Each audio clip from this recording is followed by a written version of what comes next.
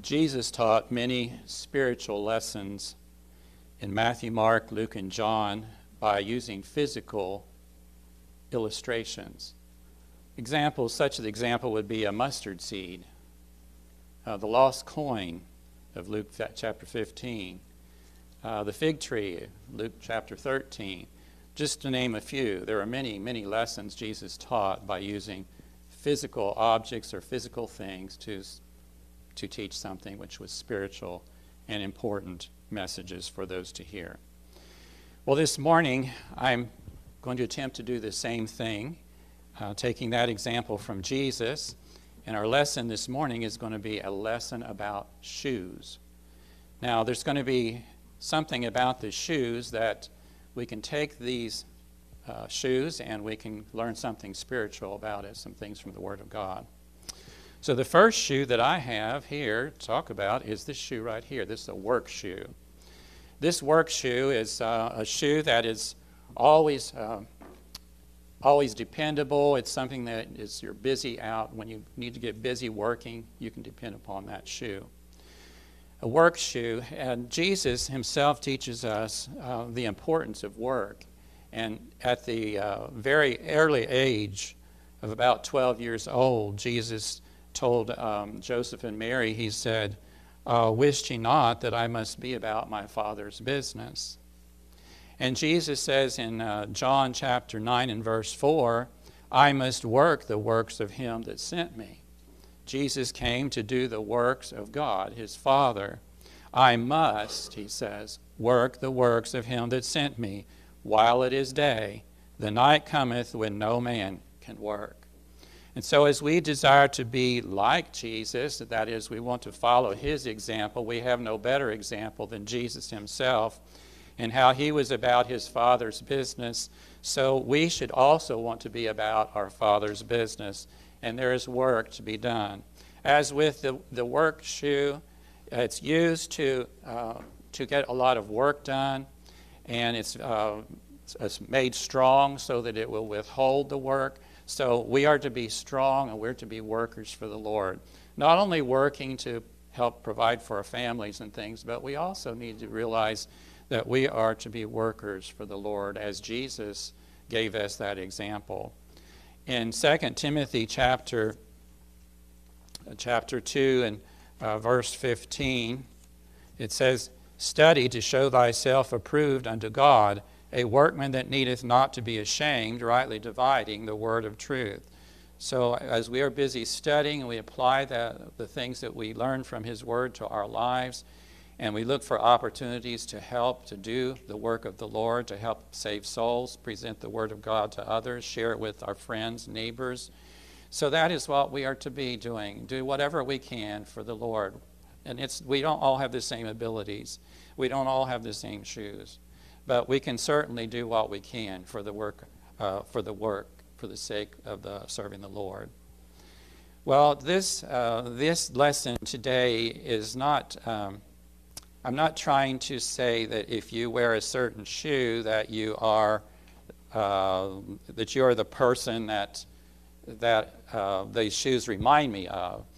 Most of these shoes are shoes that I wear, but there's lessons that we can get from these shoes. But I'm not trying to say that because you are wearing a certain shoe, that's the way you are or anything. But we're trying to get some lessons from these shoes. The next shoe that I have is this shoe right here. This is a house shoe.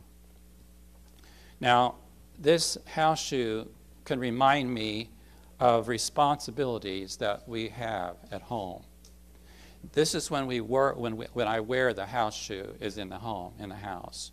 And so it is that we have responsibilities to our homes. Fathers have responsibilities to his children. Mothers have responsibilities in the home, taking care of the home.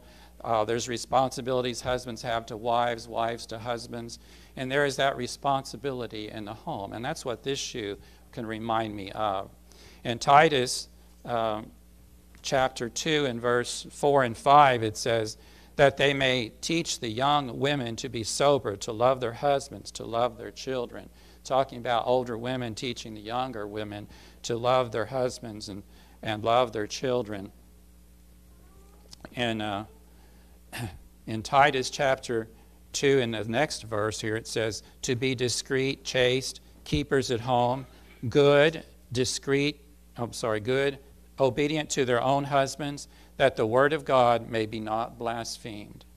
And in Ephesians chapter 6, in verse 4, and ye fathers, provoke not your children to wrath, but bring them up in the nurture and admonition of the Lord.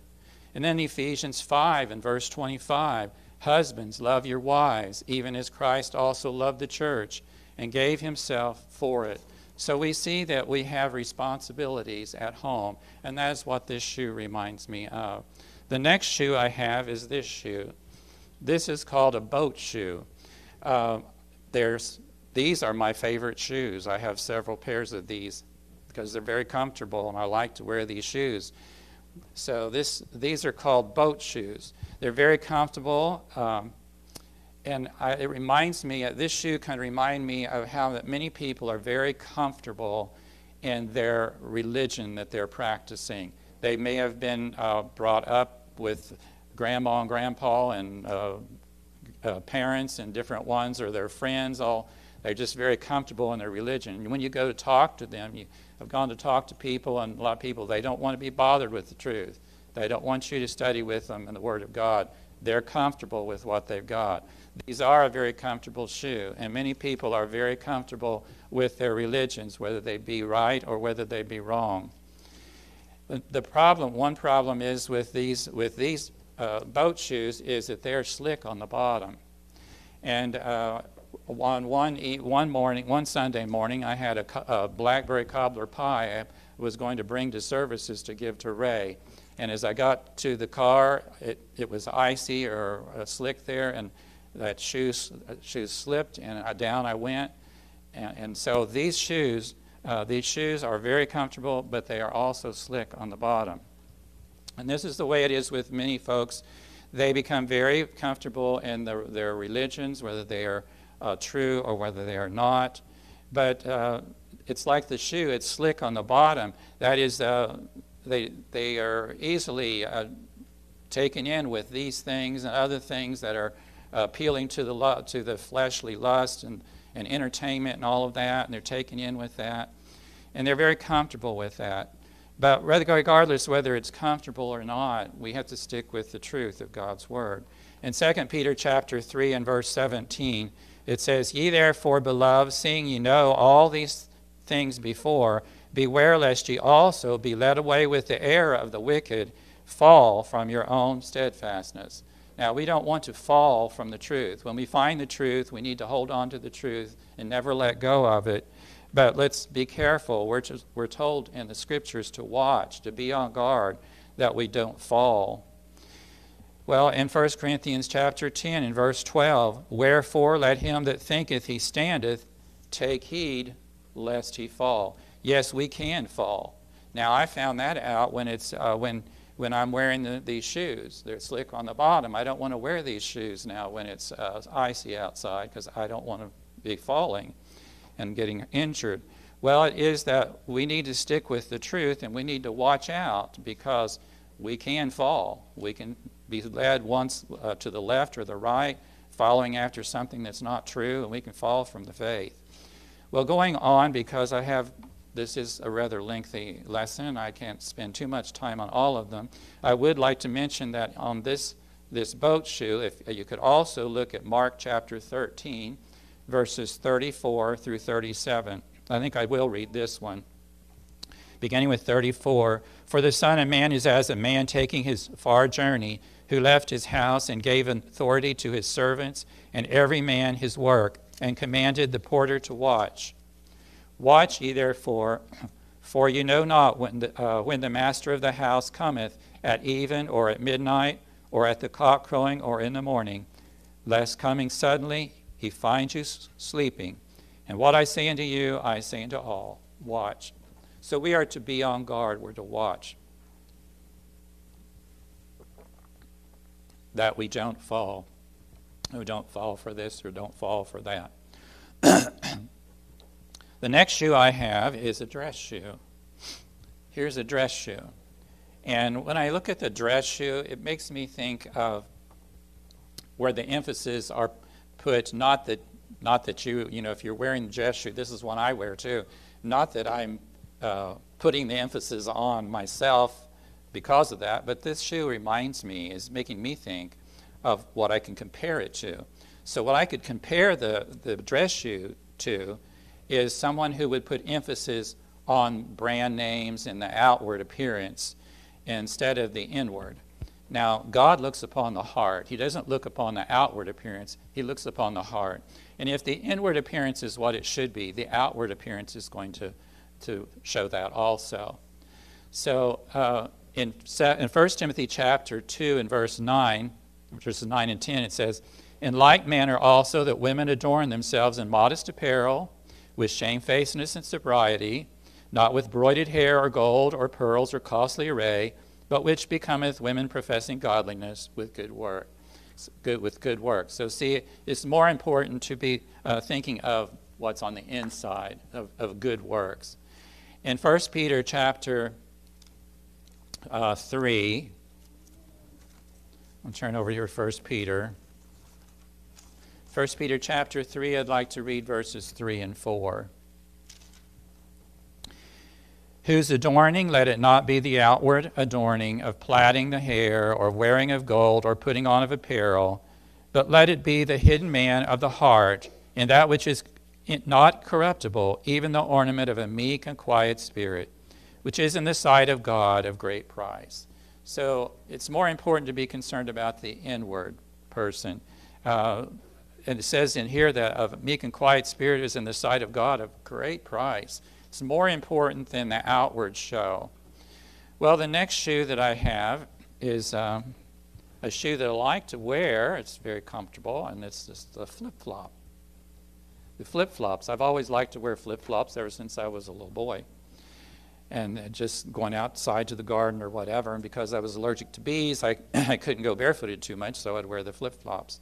Flip-flop reminds me of a person who just kind of flips here and there, slides along, doesn't stand firm, but just kind of, he flips here, he services here, then he's somewhere else, he's in this denomination, that denomination, just flip-flopping around. And you know, with the flip-flop, mud gets in there. If you go out in the garden or something, you're going to get mud in your shoe, in your flip-flop. And so it is with many times people of this comparison. They let the mud in. That is, they let the world in. Instead of sticking with the truth of God's Word, they begin to go along with this or go along with that, and these things that's been introduced into religion and all of these different things. And so they're just kind of flip-flop and letting the world in, influence them in their thinking instead of sticking with the Word of God.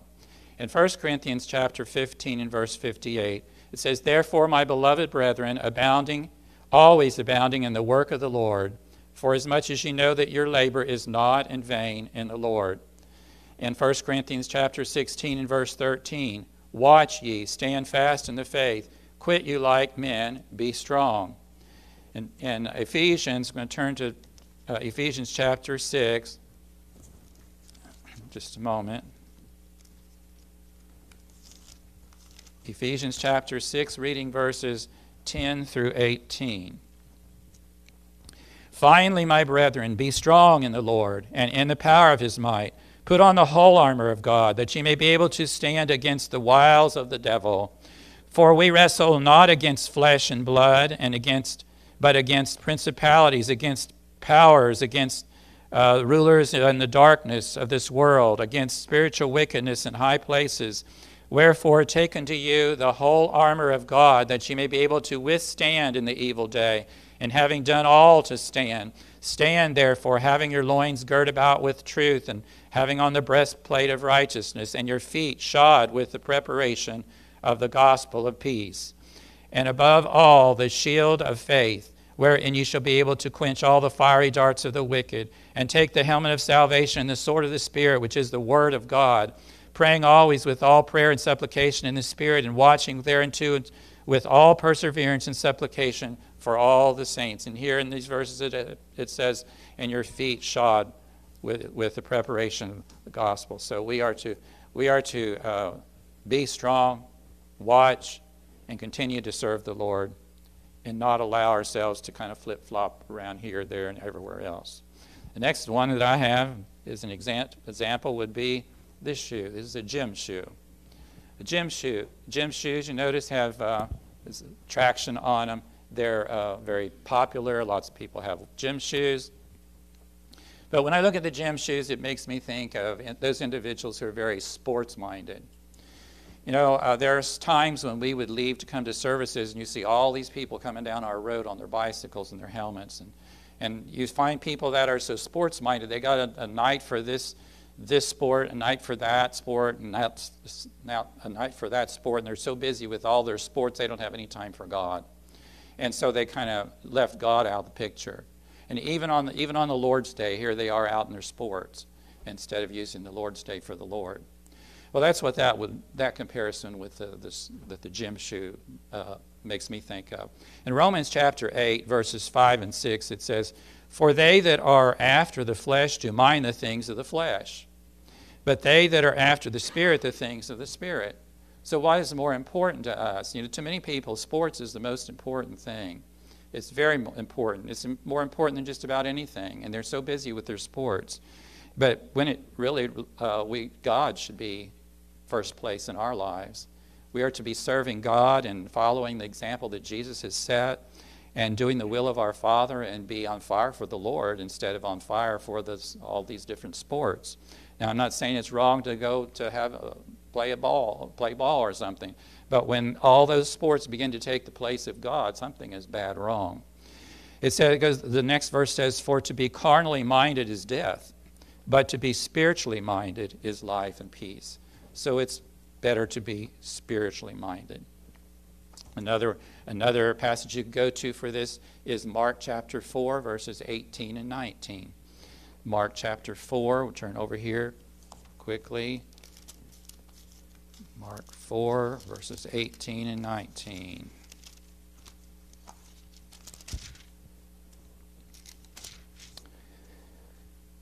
"And these are they which are sown among the thorns, such as hear the word, and the cares of this world, and the deceitfulness of riches, and the lust of other things entering in, choke the word, and it becometh unfruitful."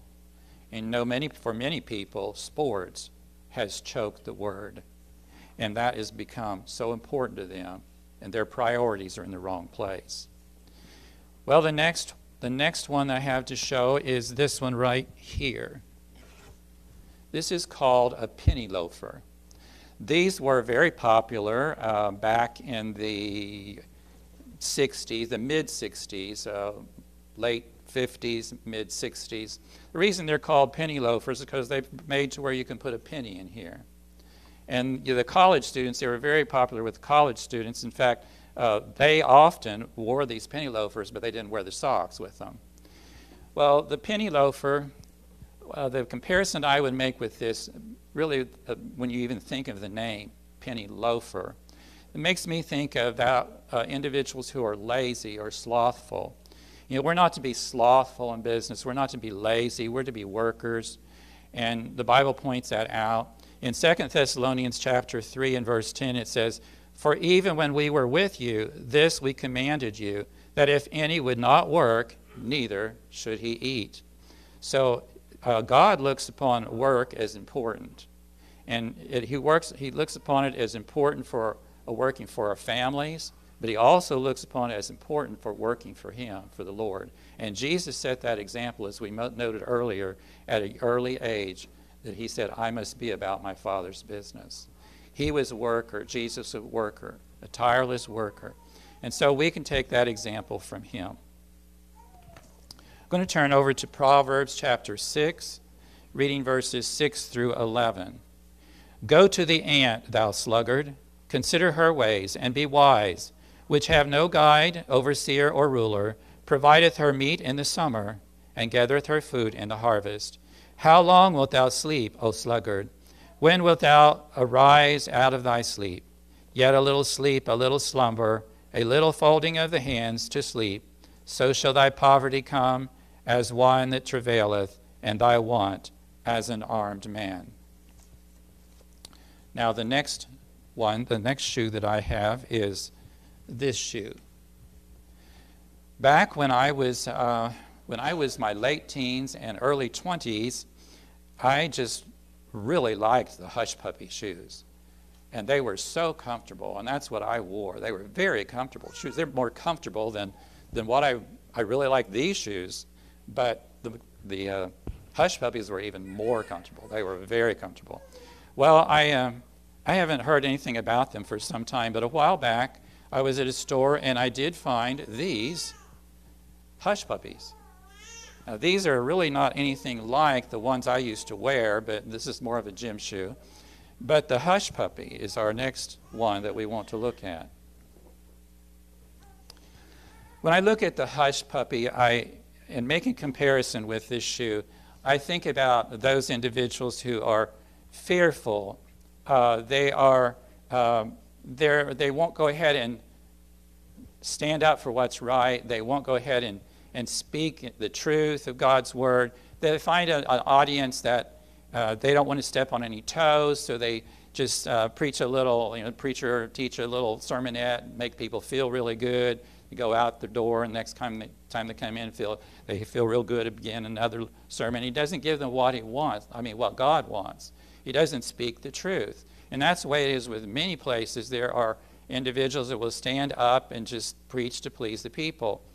Well, sometimes people are fearful. A preacher might be fearful of preaching the truth because he's afraid his salary is going to be cut. A lot of these preachers, they are paid money, and some they're afraid of that. They're fearful of that, so they won't tell the people the truth.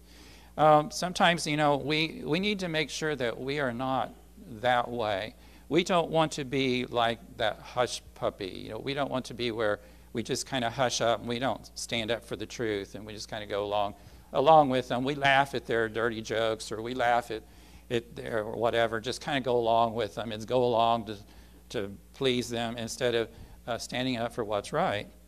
In Titus chapter 2 and verse 1, it says, "But speak thou the things which become sound doctrine." That's what we're to speak, that which becometh sound doctrine. That is the doctrine of Jesus Christ. That's what's to be preached. That's what we're to live by. That's what we're to help others to know about.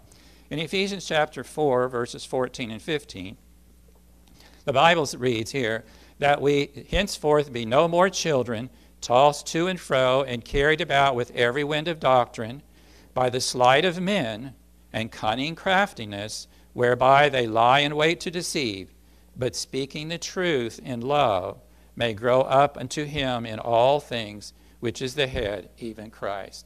Jesus Christ is the head, and when we have an opportunity to talk to people about the truth, we speak the truth in love.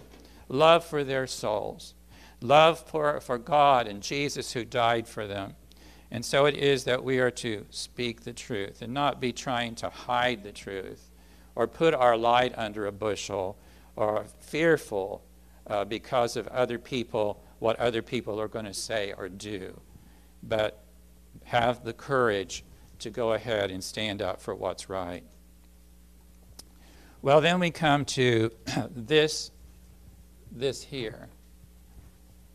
This rain boot. This rain boot, I have rain boots at the back door of our kitchen where they go out to the porch. I have them at the basement door where they go out. I will sometimes take this one and put it to the front door to go out. And there's a very good reason, because every morning when I go out to work, and I'm going to have, if I wear one of these shoes, I'll go out there and here I forgot where one of those shoes, I got grass all over it. Got to clean them all up. But the boot there, that rain boot, there I can get that out and take it out and don't worry about it. Sit back there, it's ready the next time I need it. Right there on by the door and on the porch by the door. Well, the rain boot is always there, ready. and waiting.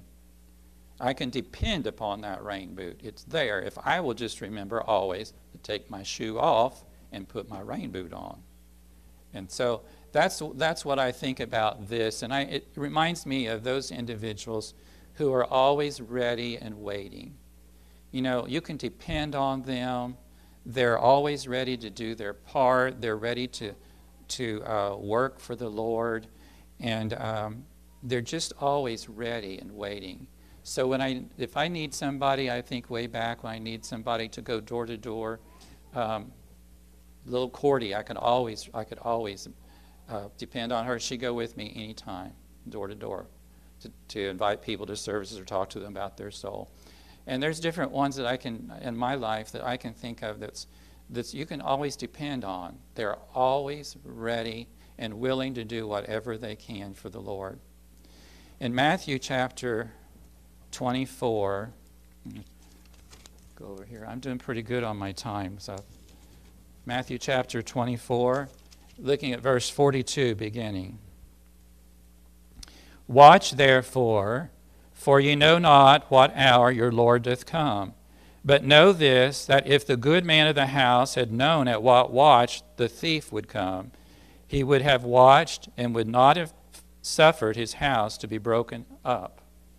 Therefore be ye also ready, for in such an hour as ye think not the Son of Man cometh. Who then is a faithful and wise servant, whom his Lord hath made ruler over his household, to give them meat in due season? Blessed is that servant, whom his Lord, when he cometh, shall find so doing. Verily I say unto you, that he shall make him ruler over all his goods. But and if that evil servant shall say in his heart, My Lord delayeth his coming, and shall begin to smite his fellow servants, and to eat and drink with the drunken, the Lord of that servant shall come in a day when he looketh not for him, and in an hour that he is not aware of, and shall cast him asunder and appoint him his portion with the hypocrites. There shall be weeping and gnashing of teeth. Back in verse 46 it said, Blessed is that servant whom the Lord when he cometh shall find doing. That faithful servant. You know, we are all servants. We are to be servants of the Lord. That means to serve. And that's the thing about this boot. It is always ready. Always ready. And I can depend upon it. Can God depend upon us? Are we ready? Are we always ready to do whatever we can for the Lord? Can he depend upon us? Are we a good servant? So we ask ourselves, what kind of servant do I want to be? I want to be that good and faithful servant that is always ready. Is always ready to do my part. In 1 Peter chapter 5, verses 8 and 9, it says, Be sober, be vigilant, because your adversary the devil, as a roaring lion, walketh about, seeking whom he may devour, whom resist steadfast in the faith, knowing that the same afflictions are accomplished in your brethren that are in the world. Yes, there are afflictions and things will come.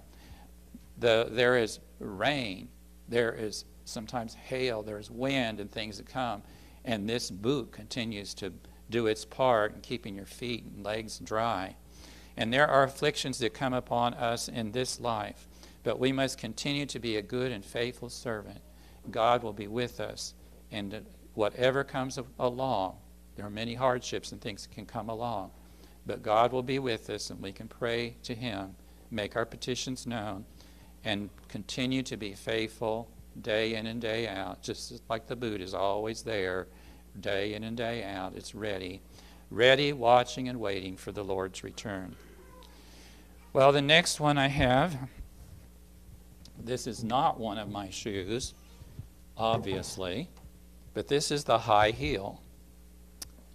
The high heel. Now, the high heel, if I take a lesson from this, I can think of it makes me think, of this comparison, of a person who may be proud, haughty, high-minded, wanting people to look to them. Not that because you wear a high heel you're that way, but I'm just saying this is a comparison that I can make or get from this because of being high. And there are individuals who think too highly of themselves. You know, we're told in the Bible, we're warned not to think too highly of ourselves. We're to be humble. We're to be wise and realize that God is the one who needs the glory. We need to give the glory to God. In Romans chapter 12 and verse 16, be of the same mind one toward another. Mind not high things, but to condescend. That word condescend means come on down. But come on down or condescend to men of low estate. Be not wise in your own conceits. We're not to be conceited. We're not to be haughty and arrogant, think that we're better than everybody else, and treat people looking down upon them. That's what the Pharisees did. That's the way they treated Jesus. They thought they were so great, and they looked down upon Jesus. They were haughty and always trying to cause trouble and stuff. But we're not to be that way as children of God. In 1 Timothy chapter 3 and verse 6 says, and this is instructions about elders, putting individuals in as elders. It says, not a novice. That word novice means a new convert. Not a novice, lest being lifted up with pride, he fall into condemnation of the devil. You know, if you try to put somebody who's a novice or new convert in a position such as an eldership, that's something that they think, oh, wow, then that they may be lifted up in pride. And of course, they wouldn't meet the qualifications that are listed in Titus and Timothy either.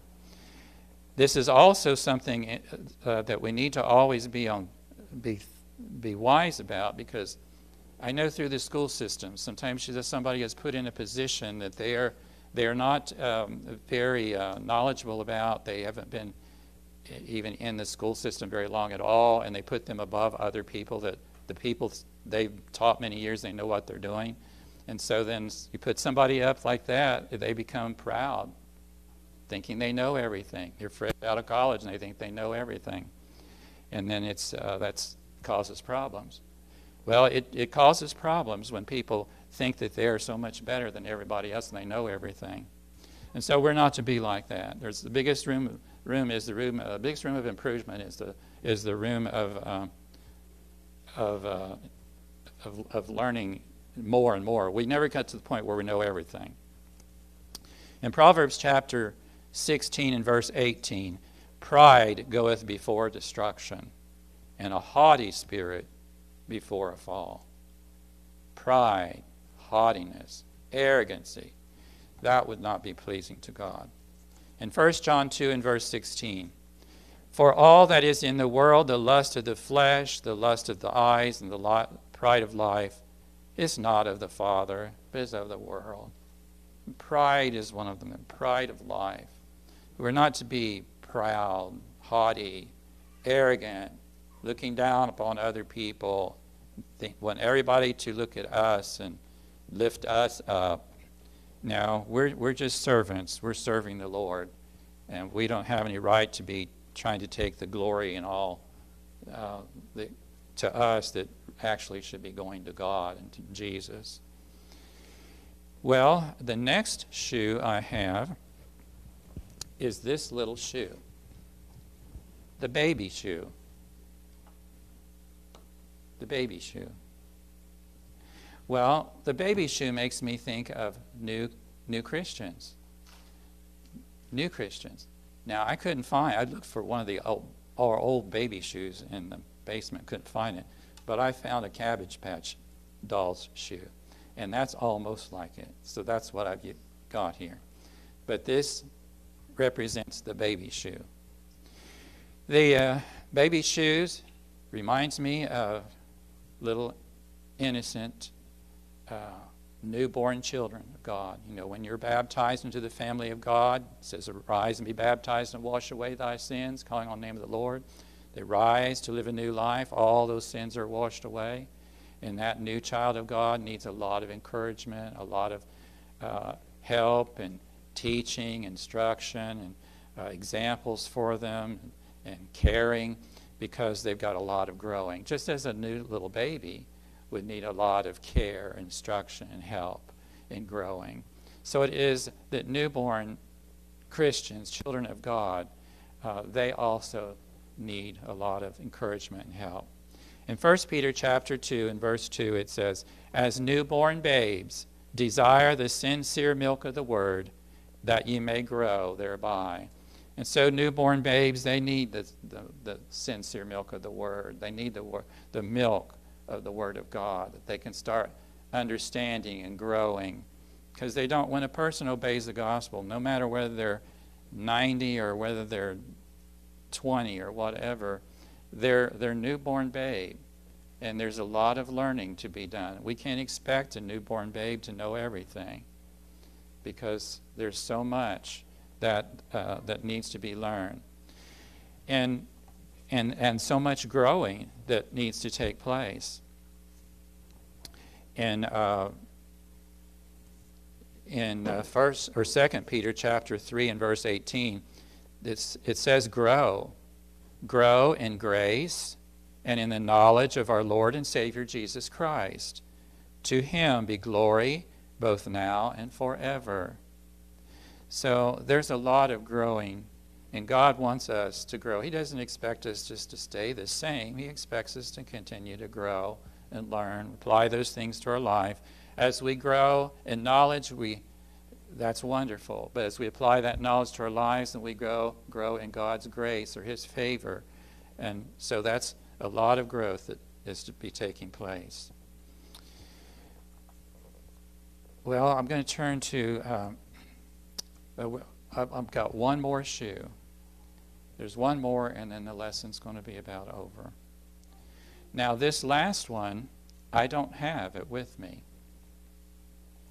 It's one that my dad and I both had them alike. And they were steel-toed boots. Now, the steel-toed boot that I had the steel under the leather of the toe part. And so if you dropped a log on your foot, that steel there protected your toes and did not get hurt. The steel-toed boot was something that I wore a lot in doing the work, and even wore out the sole or the bottom of the heel. And I know down in Pine Knot, Kentucky, I had the new soles put on it, because those were such good boots, because they protected the foot. So the steel-toed boot, and as I said, it's long gone. I don't have one to show you. But the steel-toed shoe reminds me of a comparison I can make with that is something that's strong. The person who is very strong, now you think about very strong, I'm talking about spiritually strong, who has withstood the test of time, who has continued to be faithful to the Lord day in, day out, year in, year out. As all these years pass, we see this individual who has continued to be strong and faithful, setting the example for others, working for the Lord, putting his trust in the Lord. So one who is very thankful to God and thankful to Jesus, thankful for the Word of God.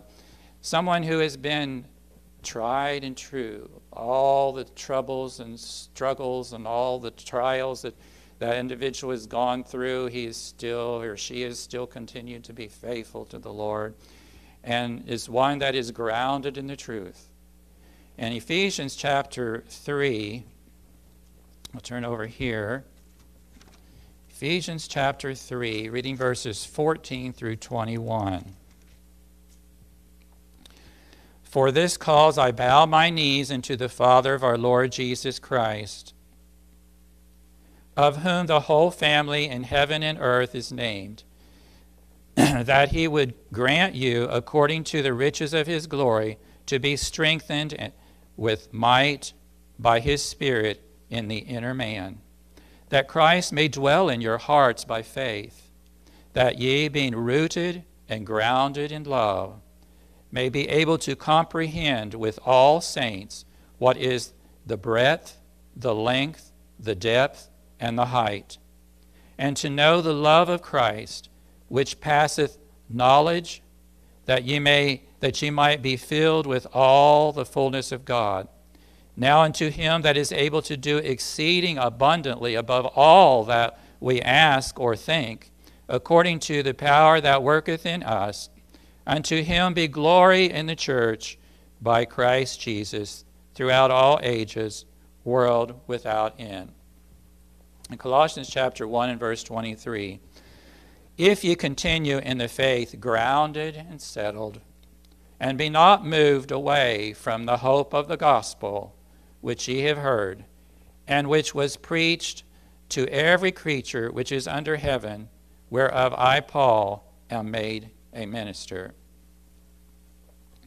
Yes, this steel-toed boot makes me think of someone who has withstood all the problems and trials in this life and has continued to be faithful to the Lord.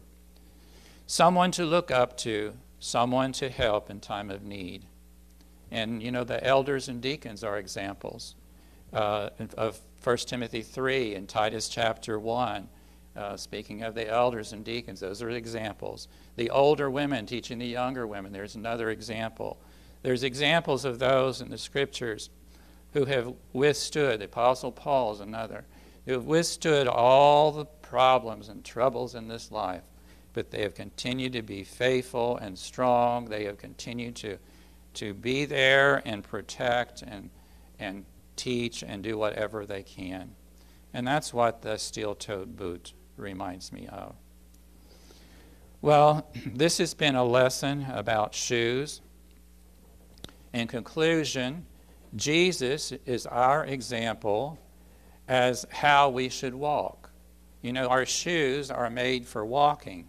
I think there's a old song like that, but there's something like that. But anyway, our shoes, we use those shoes to walk in, and Jesus is our example, showing us how we're to walk.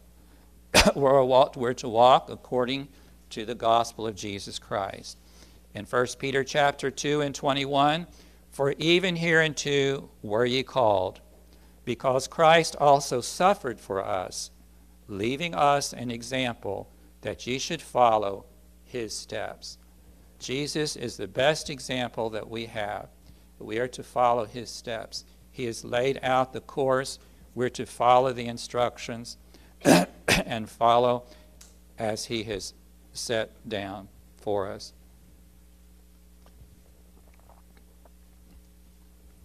In 3 John chapter 3 and 3 John verses 3 and 4. For I rejoiced greatly when the brethren came and testified of the truth that is in thee, even as thou walkest in the truth. I have no greater joy than to hear that my children walk in truth. We are to walk in truth. Stay with the truth. Stick with the truth. Don't allow anybody to take it from you. Be faithful unto death. In heaven will be your home. Well, Jesus says, come unto me. Jesus came once to this earth. He came and he withstood all the trials and problems, mocking and spitting and everything, that even to the death on the cross. Jesus withstood it all, being faithful. And so we are to be faithful. We are to follow our beloved Savior's example, and we're to be faithful. Well, if we believe that Jesus Christ is the Son of God, then we will believe what Jesus and his apostles teach us in the New Testament. And in the Bible it says, faith without works is dead. Faith is important. We must believe that he is, or we will die in our sins. But faith alone does not save. That's a dead faith. Even the devils believe and tremble. But we are to have a strong faith in Jesus Christ, the Son of God. Strong enough that we will do what Jesus says to do.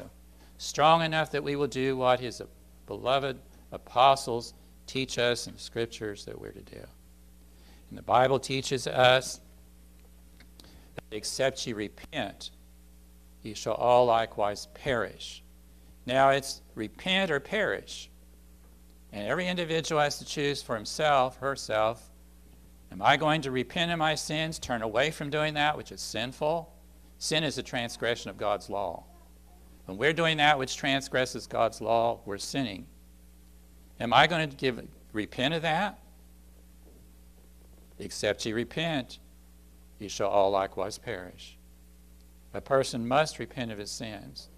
Upon repenting of one's sins, then we can see that Jesus says, if ye confess me before men, I will confess you before my Father which is in heaven.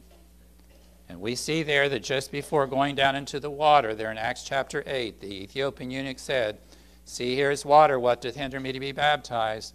Philip said, if thou believest with all thine heart, thou mayest. And he said, I believe that Jesus Christ is the Son of God. That's the Bible confession that we read of. And then they went down to water, both Philip and the eunuch. He baptized him. And they come up out of the water, and he went on his way rejoicing. You can go on your way rejoicing this morning if you've never done that. If you would submit to God's will, you would put your faith in Jesus Christ, repent of your sins, make the good confession that you believe that Jesus Christ is the Son of God, and be buried in baptism to rise and live a new life. And if there's someone here that needs the prayers of the church, we'd be glad to assist you in that as well. We're going to stand now and sing the song of encouragement. Let us sing.